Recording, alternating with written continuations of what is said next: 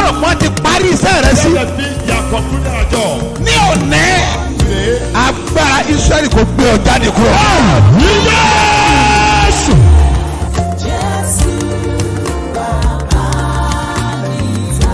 bí Jésù bá ti dé ayé ọjọ́ yẹn ní ìtàn ẹ yí padà.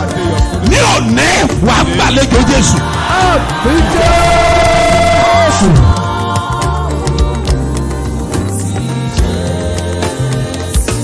gbé ẹwọ́ ẹ̀ sókè.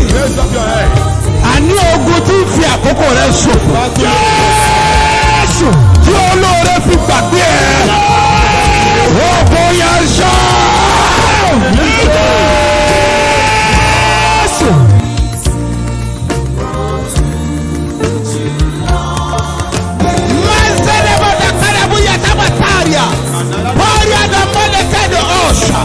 Waturi binuka pauria koba lanta posheria gbogbo ogun tí fi àkókò rẹ ṣòfò lórúkọ Jésù ogun yẹn wọlé. ogun tó jà bàbá ẹ, ogun tó jà ìyá ẹ, wọ́n lè fàkókò wọn ṣòfò, wọ́n lè tún fara hàn ní ayé rẹ. èmi dúró bí wòlíì Ọlọ́run alààyè. mo sọ̀rọ̀ bí ọ̀kan náà àwọn àpọ́sítélì tí a fi iṣẹ́ ìran lórúkọ Jésù. mo pa á ní àṣẹ ogun yẹn kó bírẹ̀ dànù.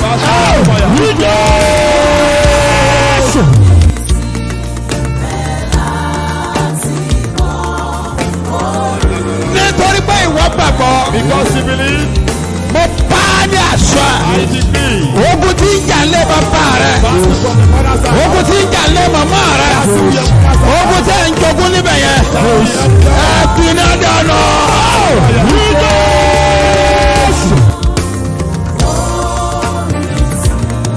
gbogbo èyí tẹ̀ ń ṣiṣẹ́, Everyone walking. ẹ get ready pásítọ̀ fẹ́ jáde. Get ready. òun ṣiṣẹ́ but iṣẹ́ yẹn ò yé wọ̀ gan. You are working, but you don't understand what is happening to your business. na wọ́n wò pé òun ṣiṣẹ́, They are seeing that so you're working, ẹnìkankan wọ̀n ràn ọ́ lọ́wọ́, and no one is helping you. ṣebí ń ṣiṣẹ́. At least he's working, ó dẹ̀ nílò ìrànlọ́wọ́ and you need help torí pé iṣẹ́ yẹn ò yé ẹ. because your work you don't understand. mi dúró bí wòlíì tá a rántí ọ. I stand as a prophet sent to you. ogun tí ń jà nínú ẹ yẹn, The battle in your house, ogun tí ń jà lára ṣẹ yẹn, battle in your business. òpin dé bá wọn.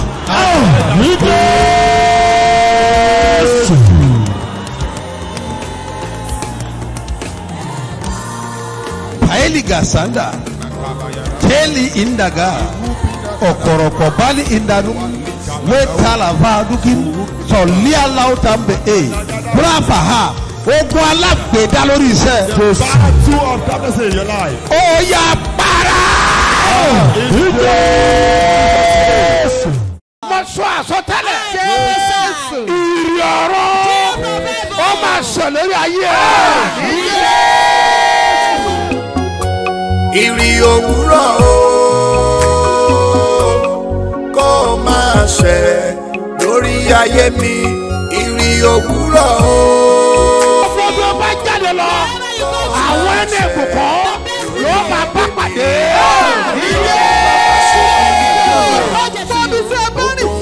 ẹni tí ó máa ṣàánú yín lórúkọ Jésù ó yẹ lọ pàdé o. fún mi àdúrà ọdún bí kọ́ lọ́wọ́ aláyè. mo sọ àsọtẹ́lẹ̀. ìrì ọ̀rọ̀ ó máa sọ lórí ayé lórí ayé mi. ó ṣẹ̀lẹ̀ òwúrọ̀ o. lórúkọ Jésù ìbomi ni láti òkè ọ̀run o lórúkọ Jésù ó yẹ kó rọ̀ sórí ìfẹ́ rẹ. Ó máa ṣe lórí ayé mi. Ọlọ́run àkókò àdúrà ó máa jẹ́ kó máa ṣe lórí ilé mi. Kí Jésù kò lè borí sáyé rẹ̀. Kí ọkàn tó sùn.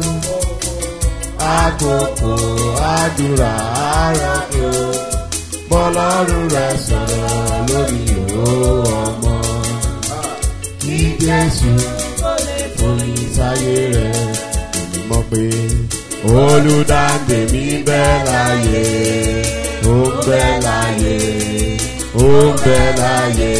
Mo ti mọ̀ pé olùdáǹdè mi bẹ láyé, ó bẹ láyé síbẹ̀. Èmi mọ̀ pé olùdáǹdè mi bẹ láyé, ó bẹ láyé, ó bẹ láyé. Èmi mọ̀ pé olùdáǹdè mi bẹ láyé, ó bẹ láyé síbẹ̀. Ǹjẹ́ kí Ọlọ́run àlàáfíà May God of peace yóò wà pẹ̀lú gbogbo ènìyàn be with tó ń everyone gbọ́ ohùn mi that is hearing my voice jákèjádò àgbáyé. in all over the world. Lónìí ọjọ́ Good Friday. Today, Good Friday, Ẹ̀ẹ̀kan lọ́dún là ń bá ọjọ́ ìpàdé. we'll meet with this day in the once in Ó a tún di year. àmọ́dún See nìyẹn. another year. Ẹ gbọ́ mi sà. Listen to me, Èrè sir. díẹ̀ yìí ni mo ṣe wí pé That's the reason why I say gbogbo ohun tí ayé ti ń bá ọ gbà whatsoever tipẹ́tipẹ́ the enemy has been taking away from you for a tí long wọ́n àjẹ́ time, kó tẹ ìwọ lọ́wọ́. they didn't allow you to get Àmì it. ló máa fi kílẹ̀mù Is your ẹ̀. amen used to claim Ní it? orúkọ the Jésù name of ó yá Jesus. gbà á padà. Recover it. Mo sọ àsọtẹ́lẹ̀ I prophesy ire àti àánú goodness and mercy ó máa tọ̀ ọ́ lẹ́yìn lórúkọ Jésù. follow you in Jesus' name. Àyájọ́ òní yìí Today, wàá kan ìyanu.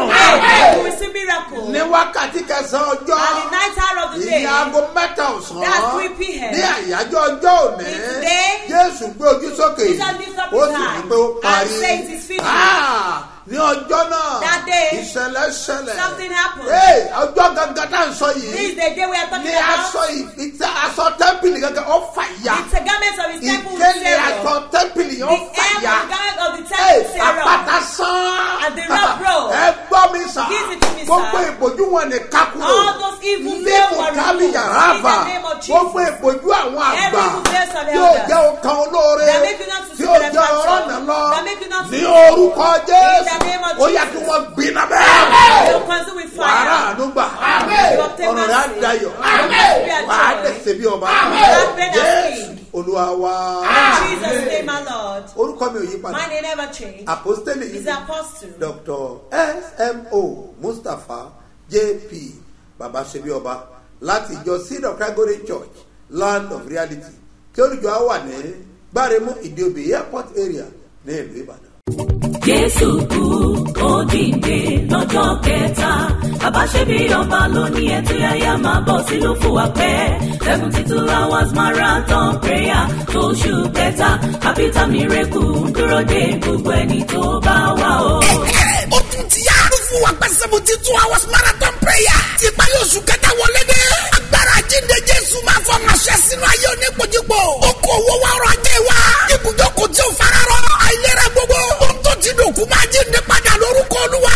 Ìpàdé àdúrà yìí ni ẹ máa bọ̀ ní Sebioba National Camp. Fún wa pẹ́ èrè àlù fún wa pẹ́ ìpínlẹ̀ Ògùn. Tọ̀sán òru la fi máa gbàdúrà bẹ̀rẹ̀ látọjọ́ Wednesday on the 27th, Thursday on the 28th, àti Friday on the 29th oṣù kẹta táwa yìí. Friday 29 yẹn tó bọ́ sí sọ́ọ̀rù Good Friday látún fi gbàdúrà mọ́jú. Ó máa lágbára. Capital miracle àkórí ẹ̀. His eminence apostle Dr. S.M.O. Mustapha J.P. Babasebioba lólùgbàlejò àgbà. Tó o bá lè wá àjíǹde Jésù máa fún ẹ níyanu gbòógì. Àmín o. Bíbélì wípé The Bible says, nígbà tó di wákàtí ẹ̀kẹsàn ti when the ọjọ́ ninth hour of the day, Jésù dẹ̀ wípé Jesus said, ó parí. it is finished. Náà mo lo èdè yìí I use this word gẹ́gẹ́ bí àsọtẹ́lẹ̀ as a prophecy sí ayé rẹ to your life. lórúkọ Olúwa. In the name of the Lord. Ogun ayé rẹ parẹ́. Amen. The battle of your life is In the finished. name of Jesus.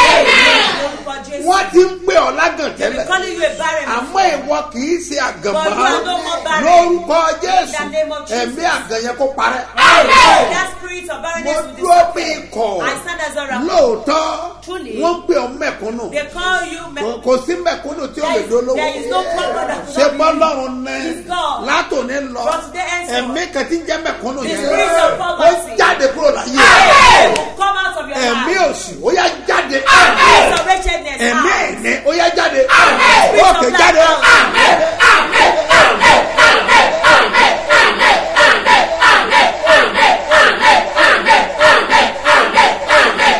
Ó yá jáde. Out. Olùgbà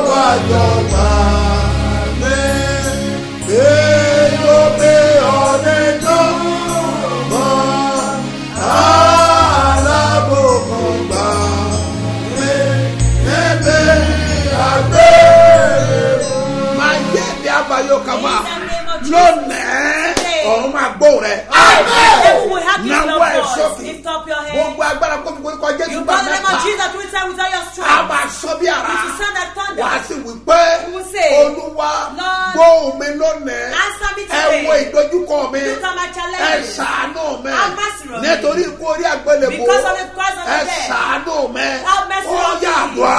Orúkọ Jésù, orúkọ Jésù, orúkọ Jésù, ẹ̀mí mímọ́ o, ọ̀dọ́ bàbá ṣe jọba o, olùkọ́ làárọ̀ yẹ, ẹ̀gbọ́n mi, ayérayé lọ́nà, ẹ̀ṣánú mi tọmọtọmọ tayátayá, ẹ̀gbọ́n mi, nígbà tí mo kí ṣe pè é, ẹ̀gbọ́n mi, lọ́sàn láàárọ̀ lálẹ́, ẹ̀gbọ́n mi tọmọtọmọ tayátayá gbogbo tó, lórúkọ Jésù, ẹ̀gbọ́n mi, ẹ̀gbọ́n mi, ẹ̀gbọ́n mi, ayérayé lọ́nà o, ẹ̀gbọ́n mi, aláàbí sùwẹ̀yìn, ẹ̀gbọ́n mi, Olúwa wa.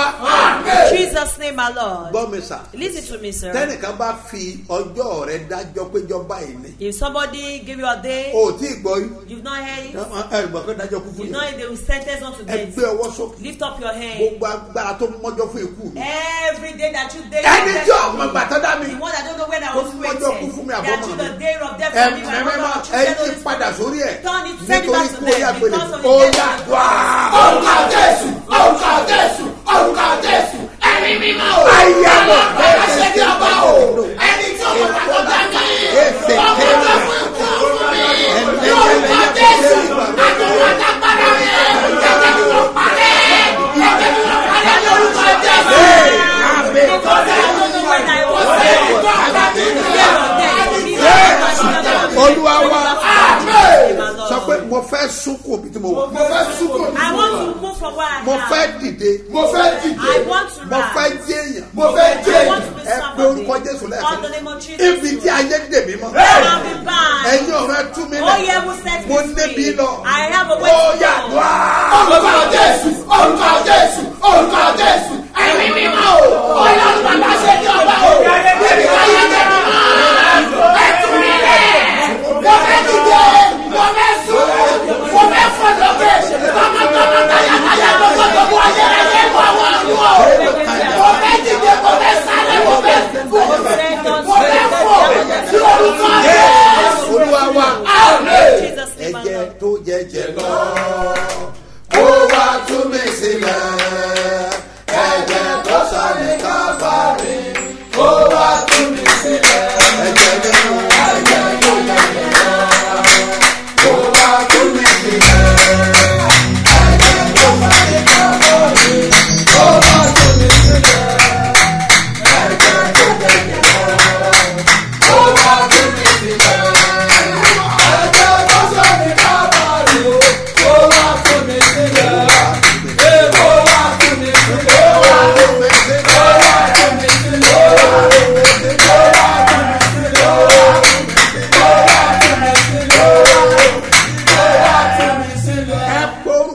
Call the name of Jesus. Ẹ jẹ́ kó sọ bí ara. Let it sound like Ẹ̀jẹ̀ thunder. Jésù nígbà The méje. blood of Jesus seven Níbi tí times. ayé dè mí mọ́. Where I be bound. Níbi tí di ọmọ mi Where mọ́. my children have been Níbi tí bound. di aya mi Where my mọ́. husband and wife Ẹ have been tú wá bound. sílẹ̀ Let ọjà us free àdúrà. Orúkọ Jésù, ẹ̀jẹ̀ Jésù, ẹ̀jẹ̀ Jésù, ẹ̀jẹ̀ Jésù, ẹ̀jẹ̀ Jésù, ẹ̀jẹ̀ Jésù, ẹ̀jẹ̀ Jésù, ẹ̀jẹ̀ Jésù.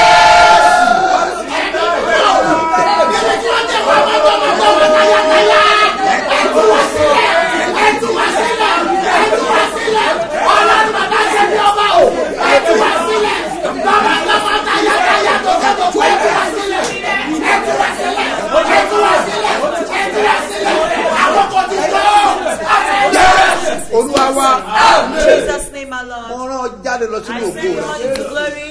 Níbi tí àsìkí rẹ̀ ń gbé. Where your glory of virtue is. Níbi táwọn yẹn ti máa value Where rẹ̀. people know your worth. Rabẹ tí a fa nù. In the name of Jesus. Àmì méje ló máa You kílò. pray with 7 Máa amen. táàbù àmì ẹ̀. Type your Kó o dẹ̀ amen share program. and share this Kó o wá program gbàgbọ́ ẹ̀ tì. and back you with your Olúwa ti faith bẹ. as the Lord Tí ẹ̀mí lives ẹ̀ wà. and His Spirit Níbi ayé lives. dè ọmọ. Where you've been bound, Níbi tá dògbò ẹ̀ mọ́. where they bind your Níbi glory, tá dèrè ẹ̀ mọ́. where your goodness has Níbi tá been dé bind, olórí ẹ̀ mọ́. where your benefits Ó yẹ has gbé been ẹ̀kú bind. sílẹ̀.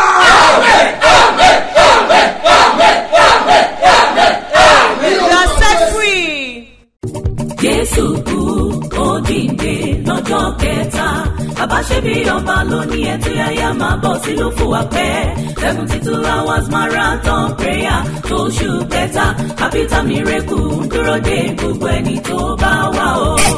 Ó tún ti yá fún wa pẹ́ 72 hours marathon prayer ti parí oṣù kẹta wọlé dé. Agbára jíǹde Jésù máa fọ́ ránṣẹ́ sínú ayé onípojúpọ̀. Ó kó owó wá ọrọ̀ ajé wa. Ibùdókọ̀ tí ó fararọ àìlera gbogbo. Ohun tó ti dòkú máa jíǹde padà lórúkọ Olúwa.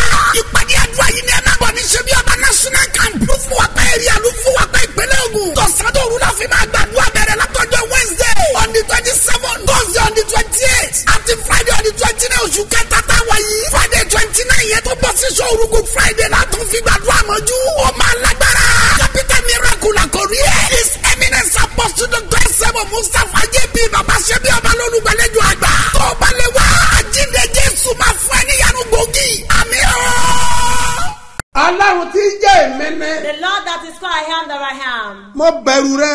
I'm afraid of you. Ọlọ́run tí jẹ́ ìmẹ́nẹ́. The Lord that is I am. Àní mo gbà ọ́ gbọ́. I believe in you. Ọlọ́run tí jẹ́ ìmẹ́nẹ́. The Lord that is I am. Ẹ̀yin lẹ lè ṣe. You are the only one that can do it. Ẹnìkan ń gbọ́ mi sà. Somebody is hearing me, sir. Ẹnìkan ń gbọ́ mi mà. Somebody is hearing me, Mi ò mọ ma. kọ̀dísàn yẹn. I don't know your condition Sọ́nà kọjá that you lọ́wọ́lọ́wọ́. are passing through right now. Àwọn èèyàn ti fi yí ọ pé. People have made you to understand Kò that sí ń tọ́ ọ lè ṣe there sí. is nothing you can do about it. Ọkàn rẹ ti rẹ̀wẹ̀sì. Your heart is so Ó saddened dẹ̀ sú ọ láti and you tẹ̀síwájú. are very weak to proceed. Náà bọ̀tọ̀ tí mo wí rẹ̀ o. But this is what I say. Ọwọ́ jẹ́ ìròyìn ayọ̀ fún It's ọ. not good news for you. Olùrànlọ́wọ́ àtọ̀run wá. Divine Ẹ helper. tó máa fọ̀nà hàn The ọ́. one that will show you the way. Ẹ tó máa bá ọ The ṣe. one that will do it for Ẹ you. tó máa yà ọ́ The lẹ́nu. one that will surprise Ó you. mà ti dé kankan. Is at time. Ó yá gba àlejò ayọ̀.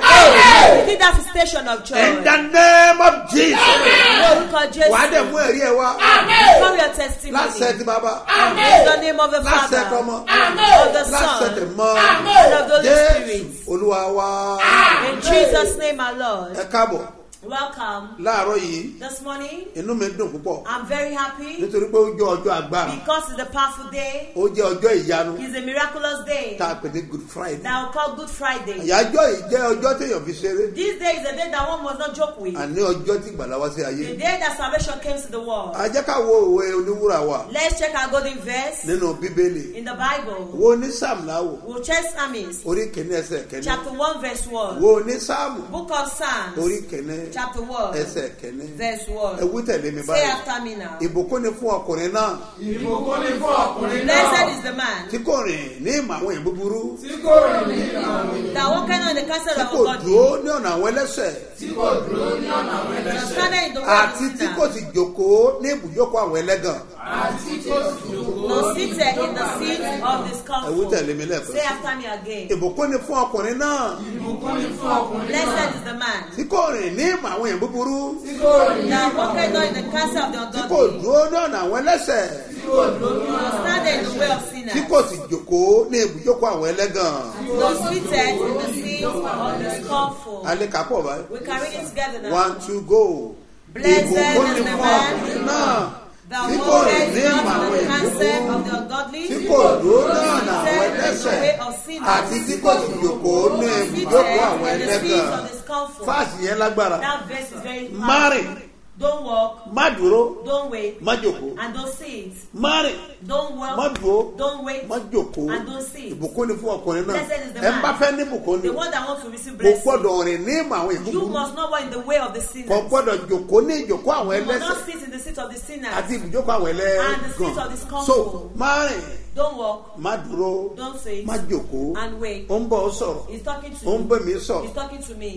Yorùbá ní Yoruba they says, tó bá kọjú sí ẹ̀kọ́ ọ̀tá. when something face you, Tó bá kẹ́yìn sí you turn ẹ̀kọ́ it ọ̀tá. away. Ọba kù wọ Face nìkan away. kọ̀ tí ó rọra rẹ̀ Sorry, pa. only you Mo wú tèmi náà. yourself. Yà ní I say, pàtó man, fi in ìyẹn. the name of Jesus. Láàṣẹ níbà náà In kó the abẹ́rẹ́ name of oníná Jesus, yà. in the name of Èmi Jesus. sọ tẹ́lẹ̀ I ayé ẹ̀. prophesy to your Ìwọ life. ni mò ń bá You are the sọ̀rọ̀. one I am Ayé ẹ̀ máa dìde. Your love will rise. Ní orúkọ Olúwa, In the name of ayé Jesus. rẹ̀ máa dìde. Your love will rise. Ayé ẹ̀ máa fọ́. Your love will Wà á dẹ̀ manifest. sí bí ọba. You reign and Bẹ́ẹ̀ ni yóò rí. So shall Já gbàdúrà fún àwọn ọlọ́jọ́ bí Let's òde. pray for today, brother Oní celebrate. wedding anniversary. People celebrate when they are Gbàdúrà fún lórúkọ I Olúwa. pray for in the Tí name ó of dá ayé God. àti ọ̀run. That create them Ayé ẹ̀ and máa they- nítumọ̀. Your love will be meaningful. Ayé ẹ̀ máa dìde. Your love will rise. Ìgbéyàwó rẹ̀ á nítumọ̀. Marriage will be meaningful. Ìgbéyàwó rẹ̀ á dìde. Marriage will ogun tí èjẹ́rìn ògo sẹ́mọ̀ lára lónìí ní kọ̀dọ̀lá ogun yẹn ṣẹ́wọlẹ̀ in the name of Jesus. ẹja fi àǹfààní kí precious glory ọmọ Sebioba, happy birthday to you. Wish you many happy returns in the name of Jesus. máa gbàdúrà báyìí gbogbo ẹ̀ ń bá lè sàmì ayọ̀ rẹ tó ń bọ̀ lọ́wọ́lọ́wọ́ ògo rẹ tó ń bọ̀ lọ́wọ́lọ́wọ́ ó yá kó tẹ̀ ọ́ lọ́wọ́ lórí. na a ti ń sọ nípa double portion anointing. We've been talking about double portion anointing. Double portion of blessings. Double portion of blessings. O tó ànàtà sọ báyìí. Yesterday. Now àwọn kan ti gba ti wọn. Some people have received it. Ó ti tẹ̀ wọ́n lọ́wọ́. They've gotten it. Ó ti tẹ̀ wọ́n lọ́wọ́. They've gotten it. Ìbá pàtàkì àwọn program ní Wednesday mọ́jú. Even when we are in program. Ọjọ́ Thursday. Wednesday through Thursday. Ìyẹn mọ́jú àná. That's yesterday. Kí la sọ fún wọn? Mo sọ fún àwọn èèyàn pé tá a bá ń sọ̀rọ̀ double portion. You are talking about. Má retí times 2. Don't rate that expect. Tọ́lá ló mi times 2 ló retí. Some people are expecting your number. O multiple ni o. Is ọpọlọpọ. Bẹ́ẹ̀ ni o. So má retí times 2 kankan. Don't expect double portion. Ọ̀lẹ̀ times 3 ọ̀lẹ̀ times 4. It can be multiple. Àwọn tí wojú ọlá afọ́mọ. The people trust it. Má rò fáyà kan ló bí o. Don't think you will get back. Ọ̀lẹ̀ má jẹ́ méjì. It may not be 2. Ọ̀lẹ̀ jẹ́ mẹ́ta. It may be 3. Ó lè jẹ́ mẹ́rin. It may be quadruplets. Ìwọ lọ nìkan rẹ. It's for you. Bọ́bá lè jẹ́ times 2 lásán. Even if we are talking about only double portion. Àwọn contractor ẹgbà sí ẹyọ What kan. about contractor? You took one contract. Ṣé ẹyọ kan àbí méjì wá ní. Is it only one or 2 contracts? Iṣẹ́ pọ̀tọ́ gbà lọ́dún There is lots of yìí. contracts Multiple ni. received. This is a Àmọ́ ara àwọn èèyàn sẹ́. You now be sending people Ìtàn pé bẹ́ẹ̀ ni. That's all. Àwọn tó bá gbọ̀ràn People aláṣeyọrí. that obey that will succeed. Àdúrà yẹn lágbára. That prayer is very Láago powerful. mẹ́ta àkànṣe àdúrà 3 kan wà. p.m. there will be special Tá a prayer. gbà fáwọn That will ènìyàn. pray for people. Bẹ́ẹ̀ ni ó ṣe pàtàkì gan o. And it's very, very A important. gbàdúrà fáwọn We ènìyàn. pray for people. Ọ̀rọ̀ wa gbọ́dọ̀ gbọ́. Our case must be Ó dẹ̀ settled. gbọ́dọ̀ dára fún wa. And must be Ẹ present tẹ́wọ́ with us. síwájú sá. Stretch your hands Mẹ̀rù forward. dánigánà In the hansa. name of Jesus. Onímì ní yàrá In fa. the name of Jesus. Gbogbo agbára dánidúró Every yẹn. forces of delay. Láti òní lọ, From today ó ní ìmọ̀ lórúkọ Jésù. See no more in Jesus' name. Ẹgbọ́n mi sà. Listen to Tán bá me, gba sir. nǹkan lọ́wọ́ If èèyàn. they take something from one, Èèyàn máa ń lé. you need to pursue Èèyàn á it. bá. You overtake Èèyàn á it gbà and padà recover ní. all. Ọlọ́run pàápàá gbà padà ní. Even God himself recover Fọ́ọ̀mù all. kò rúbọ ní. Don't you know he made sacrifice? Ọlọ́run rúbọ ní. God made Ọmọ bíbí sacrifice. ẹ̀kan ṣoṣo. He's only begotten son. Ọwọ́ àfi rúbọ ní. You do that Ó sacrifice lè géènì àwọn èèyàn for him padà. to gain the soul of people. Ibùdó ìsọ́jogún ayé náà. Even the So, Satan will téèyàn be bá náà the lè head. yọ àwọ̀ fún àwọ̀. Whatsoever you are asking for, Ẹni tó yàn bá ní. whatsoever Yóò you might gbèrè mí have, àpadà. we use for the redemption of his soul. Ọlọ́run dáwò pé agbọ́dọ̀ rẹ̀ nìkan sáyé. I will must send somebody to Yóò this wá world fi ẹ̀jẹ̀ rẹ̀ for sẹ́nà him padà. to shed his blood at redemption. Michael sá. Even Michael flee away. Jagunjagun òde ọ. That warrior in heaven. Bíbélì dáadáa. If you read the Bible very Gbogbo àwọn well, ogun ọ̀run ló sá o. all the warriors in heaven they ran. Ọmọ rẹ̀ bíbí nìkan His ṣoṣo. only Òun begotten lọ pé rán mi. son that Mo surrendered ṣe himself tán. that said I'm ready. So ó send me. dẹ̀ rán ọmọ ẹ̀ bíbí And kan Satan ṣoṣo. is only begotten son. Ọmọ rẹ̀ lè pọ̀ láyé. For him to have a lot So of the sons. more you give, and the more you receive. tó bá ṣe ń fún fún ni Ẹ yá bàrókè sá. in the name of Mo Jesus. sọ fún ọ, I declare ó máa you. gbà padà. You recover all. Abraham gan sọ. Even Abraham said it. Ngbà kógun ẹ̀ tọ́kọ ẹrúkẹ́rú ẹ̀ lọ. When they took all the slave maids, Ọlọ́run ṣé kí n lépa he ogun. said, God, should I pursue Ṣé kí n it? bá lépa ń bà? If I pursue, will I meet Ó ní it? lépa ó bà. He said, me, you pursue, Tí bá you bà overtake. fẹ́ẹ̀rì gbà padà. If I overtake, will I recover Ó ní wàá gbà all? padà. He said, you recover Ó dẹ̀ lọ, ó all. dẹ̀ gbà padà. And you pursue, Dáfídì overtake, náà and ṣe recover bẹ́ẹ̀ all. pẹ̀lú. Even likewise, So David. 1+1 tó bá jẹ́ 2 ni. 1 plus 1 was Lọ́dọ̀ 2. tèmi.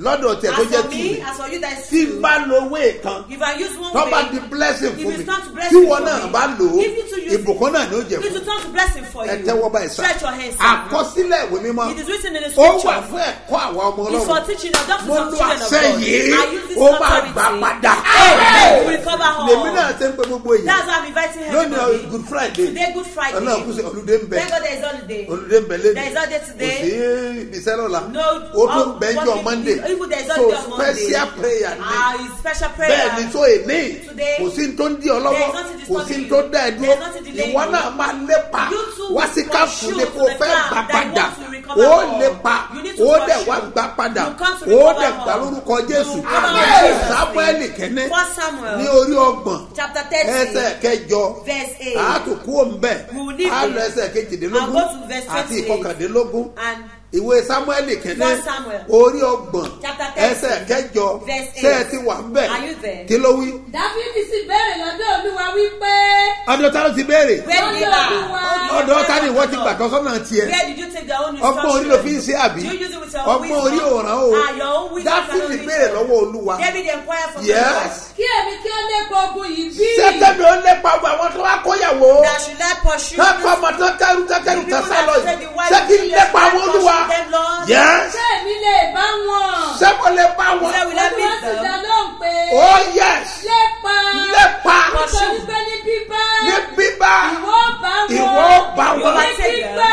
ní gbígbà ìwọ sì rí wọn gbà. ìwọ orí wọn gbà You cover her. ẹnàràbí In the orí name of ìdàyà Jesus Christ. fèrò àdàyà In the name of ẹ gbọ́ Jesus mi Christ. sà Give it to me, sir. bó o bá lépa lónìí o máa gbà Pursue today. bó o bá bẹ̀rẹ̀ o máa rí gbà As you receive. nípa agbára ẹ̀jọ̀ By the dáàbò power of the Lamb. mo ní bó o ṣe ń lépa lọ́wọ́lọ́wọ́ o máa bá a ó bẹ̀rẹ̀ ló kọ́ jésù wàá gbà padà sọ pé màá gbà padà màá gbà padà màá gbà padà màá gbà padà màá gbà padà màá gbà padà I will recover her. Is there with something there? dáfídì sì gba gbogbo nǹkan tí àwọn ará mẹ́lẹ́kì ti kó.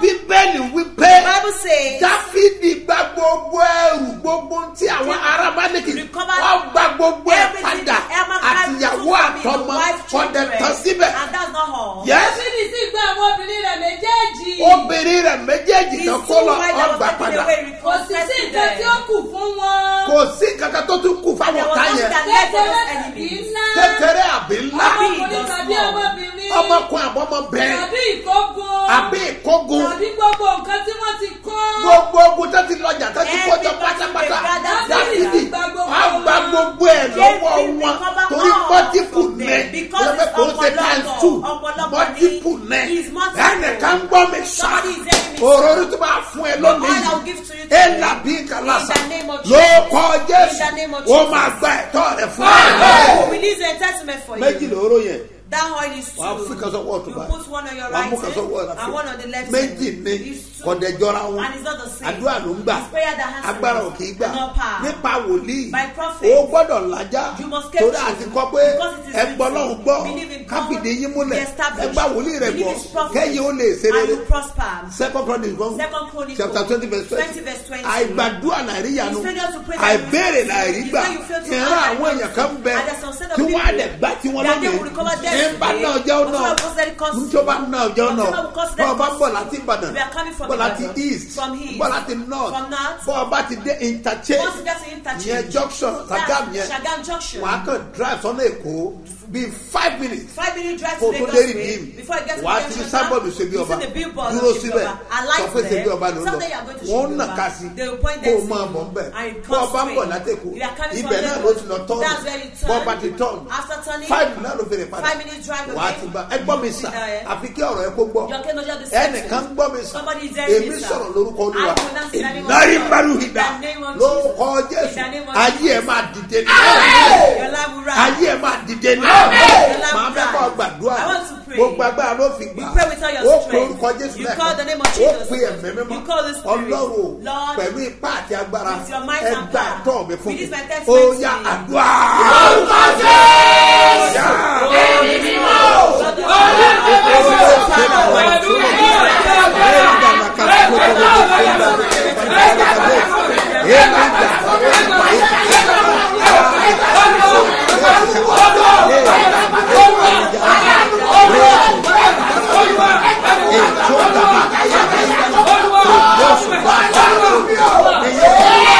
Jésù olúwa wa bọ́ ọ bá ní ṣọ́ọ̀bù kan tẹ́lẹ̀ If you have a shop before, ọ́ ní méjì mẹ́ta sí you have 2 or 3 ẹ gbọ́ mi more. sà Listen to me, sir. bọ́ ọ bá ń wọ́kọ̀ tó rí If you are seeking for husband, àsìkò you tó máa rí This is lélẹ́yìn the right time for you to bó o get. bá wáyàwó tó If you rí are seeking for wife, you àsìkò not tó see. máa rí This is lélẹ́yìn the time you wọ́n see. gbọ́ ohun olúwa I heard ni the voice of God. olúwa ló bá mi Because sọ the Lord has spoken mo to dẹ̀ me. gbégbèsè And I took a láti step ṣe tó olúwa wí to do what the Lord káwọn has èèyàn kó spoken. bá lè For lẹ́yìn people to have èrè testimony. abánúkàdé In the name of mọ́ Jesus, pàṣẹ ní I mi ò decree, dábàá not ayé ẹ̀ success. máa dìde Allah will rise. ọmọ fàdúrà tá a máa ń gbà You know the prayer fáwọn we ọlọ́rẹ̀ pray májẹ̀mú for corner of òní ló prayers bẹ̀rẹ̀ is commenced òní ọdún today. 29 Today 29. ọ̀la 30 àgbà Tomorrow 30 will pray. pray. Tọ́ba wá di ọ̀dẹ̀ 31 On the 31 ọjọ́ Sunday Sunday, a ó tún gbà á we still fún pray gbogbo ènìyàn for everybody nítorí wípé because àwọn wọ̀nyí ni wọ́n ń ṣe iṣẹ́ these takuntakun are the people that walk powerfully, tí wọ́n jẹ́ kí iṣẹ́ ìkó dúró. that make this one not to stop. Àwọn èèyàn wọ̀nyí And all those ni people, wọ́n ràn wá lọ́wọ́ they are the ones tá a fi lè supporting ran ènìyàn lọ́wọ́ for us to be able to help torí pé others. owó tán fún wa Because the money ó given gbọ́dọ̀ to lọ us, pẹ̀lú iṣẹ́ rere it must go with good àti works iṣẹ́ Olúwa and the work of ìtọ́jú God, àwọn ènìyàn taking care of people. torí pé wọ́n gbọ́dọ̀ fowó sílẹ̀ Because they must not káwọn drop tó their lọ money máa ṣàìsàn and people lónà to kò sick. pọ̀sibù Rárá. gbogbo ẹ̀yin ọlọ́rẹ̀ má jẹ̀mú All the covenants of ẹjọ́ prayer. ẹ̀dìdẹ dúró Please rest ẹ̀kan them. pariwo You will just shout. Ọlọ́run mi My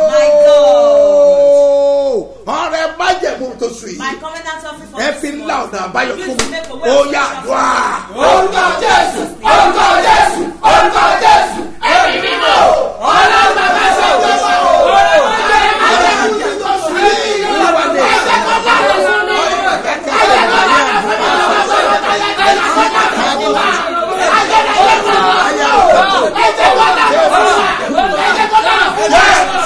Olúwa wa Jesus' wàá name, gbàdúrà Lord. kan You sí pray a prayer more. Olúwa Lord, mo ti ń sọ ọrẹ májẹ̀mú ti I've pẹ́ been paying my covenant office for a long mo time. dẹ̀ rí ìyanu And I'm seeing ṣùgbọ́n miracle. ẹ̀tọ́ tí oṣù yìí But for this month, multiple ni it must be Ọlọ́run multiple. ṣe bẹ́ẹ̀ fún mi God, do ó something yá for me. dùá. orúkọ Jésù, orúkọ Jésù, orúkọ Jésù, ẹ̀mí mímọ́. Pàdé ìyanu káàbò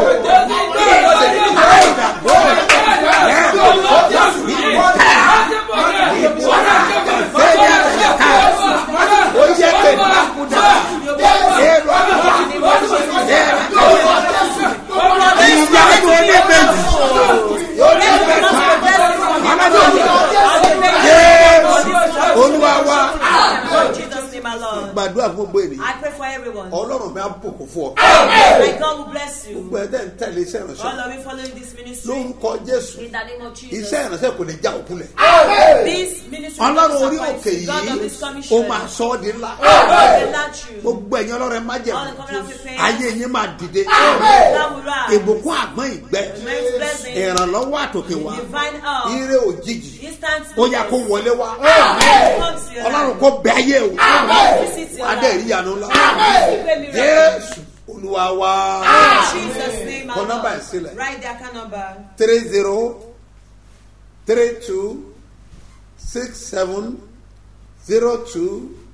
3032670285 gbọ́dọ̀ kan sí Hear it again.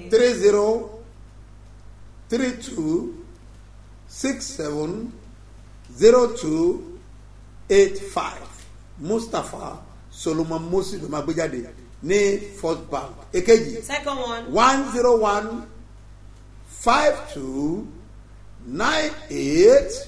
10152989950 Seed of Christ Golden Church ló máa gbé jáde ní Zenith Bank mo gbàdúrà I pray. bọ́ ọba lè You sàmẹ́ can say lórúkọ amen. Jésù In the ayé ẹ̀ name máa of dìde Jesus. That will mo ní rise. ayé á dìde That mo will ní rise. ayé á dìde Amen. mo ní ayé á dìde That mo will retí ẹ rise. lẹ́nìí I'm expecting you ní today national camp as national ó máa ní camp agbára to be powerful. ọwọ́ Ọlọ́run fẹ́ The sọ̀kalẹ̀ end of God o wants to gbọ́dọ̀ come wá down. gba òróró You méjì must come tiẹ̀ and collect your two Olúwa ló bottles rán mi of sí ọ oil. He's the Lord ó that dẹ̀ sent me gbọ́dọ̀ to rí you. ọwọ́ And Ọlọ́run you must see the hand àti of God ìyanu rẹ̀ and his miracle. iṣẹ́ ìmọ́lẹ̀ yẹn That can ó work dẹ̀ on candle. tẹ̀síwájú Continue. àárọ̀ Sunday Sunday morning, la máa sún níná that will con- àti ẹ̀bẹ̀ light àdúrà it wa and our prayer ẹ̀nà ẹ̀bẹ̀ request. àdúrà yẹn báyìí Church rọ́ọ̀bì alẹ́ in the sáré name hànà of Jesus Christ. Ọlọ́run mi kò ya ayé ẹ lẹ́nu God will surprise ayé you ẹ máa now. dé ìbùkún That will wàá rí surprise ọwọ́ you. Ọlọ́run See the wàá rí hand of ìyanu God and his yóò lè miracle. dára fún wa Well, Jésù Olúwa wa Jesus' name, my Lord. nínú ìrìn àjò mi Bẹ́ẹ̀ ni mo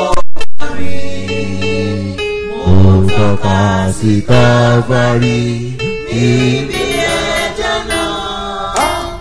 Ìnáwó lóde nínú tọ́ta ẹ̀mí jẹ́. Jésù lọ, tán mi lọ, ìṣẹ́gun dájú. Àwọn fẹ́rẹ̀ Jésù, ìnáwó jùlẹ̀. Ìmọ̀ kan retí tí ìgbà òde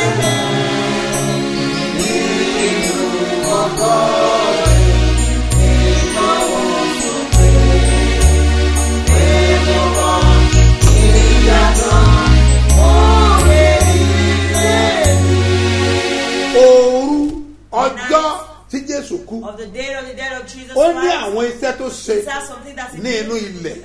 on head? Iṣẹ́ àṣírí nìyẹn. That is a secret. A gbọ́dọ̀ ṣe iṣẹ́ ńlá You yẹn. must work on it. Bẹ́ẹ̀ ni Yes. ìwọ tán ti gbé ògo ẹ̀ wọlẹ̀. You that they buried your Tí glory. ògo rẹ̀ ń bẹ nínú And ilẹ̀. your glory is on the head. Iṣẹ́ àṣírí wà. There is a one Ó aspect dẹ̀ of máa ní secrets agbára. that will be Ẹni bá ní powerful. etí The one that láti has fi it gbọ́. to hear. Tó gbọ́ To hear ohun tí ẹ̀mí what sọ the Spirit fún says àwọn the ìjọ. church. Òní yìí Today, ó gbọ́dọ̀ jẹ́ final It must be final ogun ayé ẹ̀. of the battle Tó of bá your wà life. lókèrè If you are darapọ̀ mọ́ wa connect with us on Facebook. Apostle Doctor SMO Mustapha JP Babasebioba.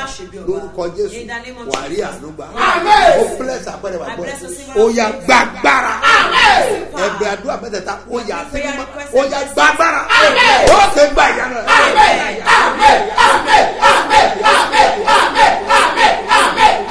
Ó yá gbà ìyanu rẹ̀. Ọdẹ mẹ́rin ẹ̀ wá. With your testimony. Olúwa wa. Amen. Jesus name, I love praise somebody. I'm sure that testify. Jésù kú ó jíǹde lọ́jọ́ kẹta. Babasebioba ló ní ètò yáyá máa bọ̀ sílùú fún wa pẹ́. 72 hours marathon prayer tóṣù kẹta. Capital miracle ń dúró de gbogbo ẹni tó bá wá o. Ó tún ti yá. Fún wa pẹ́ 72 hours marathon prayer. Ti parí oṣù kẹta wọlé dé. Agbára jíǹde Jésù máa fọ́ àṣẹ sínú ayé onípojúpọ̀. Oko owó wa ọrọ̀ ajé wa. Ibùdókò tí ó fararọ. Àìlera gbogbo. Ohun tó ti dòkú máa jíǹde padà lórúkọ Olúwa.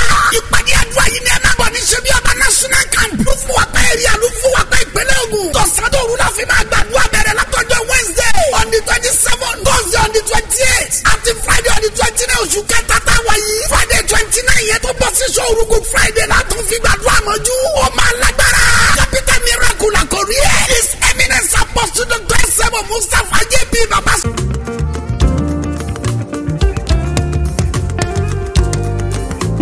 Ibi tí wọ́n rò pọ́n ti parí iṣẹ́ rẹ sí. Ní òní, agbára Ísírẹ́lì kò gbé ọ jáde kúrò. Jésù!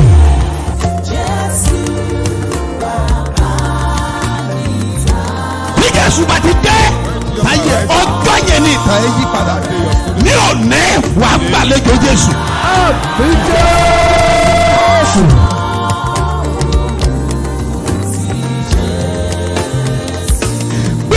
Sókè.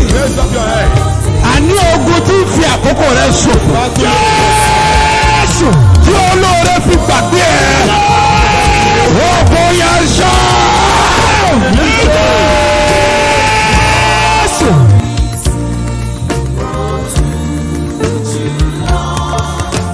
Mẹ́sẹ̀lẹ̀ bọ̀dà kárẹ̀bù yàtá bàtàríà. Pọ́ọ̀rìà dà mọ́lẹ̀ kẹ́dẹ̀ ọ̀ṣà. Wà túrí mi nù ká pọ́ọ̀rìà. Kọ́ba lanta bọ̀ṣẹ́rìà. Gbogbo ogun tí ń fi àkókò rẹ̀ ṣòfò. Lórúkọ Jésù. Ogun yẹn wọlé. Jésù. Ogun tó jà bàbá ẹ̀. Jésù. Ogun tó jà ìyá ẹ̀. Jésù. Wọ́n lè fàkókò wọn ṣòfò. Jésù. Wọ́n lè tún fara hàn ní ayé rẹ̀. Jésù. Èmi dúró bí wòlíì Ọlọ́run àlàyé. Mo sọ̀rọ̀ bí ọ̀kan náà àwọn àpòstélì. Tí a fi iṣẹ́ ìran. Lórúkọ Jésù. Wọ́n pa á ní àṣẹ. Ogun yẹn kó fi rẹ̀ dànù. Jésù.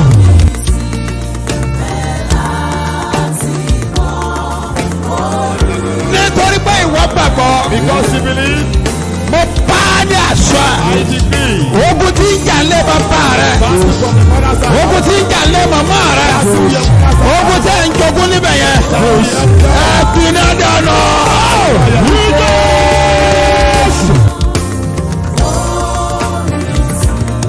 Gbogbo èyí tẹ̀ ń ṣiṣẹ́. Everyone walking. Ẹ get ready. Pásẹ̀ ti fẹ́ jáde. Get ready. Òun ṣiṣẹ́ but iṣẹ́ yẹn ò yé wọ̀ gan. You are working, but you don't understand what is happening to your business. Na wọ́n wò pé òun ṣiṣẹ́. They are seeing that So you're working, ẹnìkankan wọ̀n ràn ọ́ lọ́wọ́. and no one is helping you. Ṣebí ń ṣiṣẹ́. At least he's working. Ó dẹ̀ nílò ìrànlọ́wọ́. And you need help. torí pé iṣẹ́ yẹn ò yé ẹ. Because your work you don't understand. mi dúró bí wòlíì tá a rántí ọ. I stand as a prophet sent to you. ogun tí ń jà nínú ẹ yẹn. The battle in your house. ogun tí ń jà lára sí ẹ yẹn. Battle in your business. òpin dé bá wa.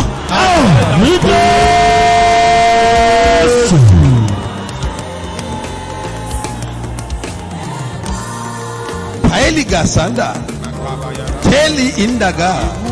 Okoroko bali indanu. Wetala vadukim. Solia lautambe e. Brafaha. Ogun alágbèdá lórí iṣẹ́. The battle of darkness in your life. Ó yá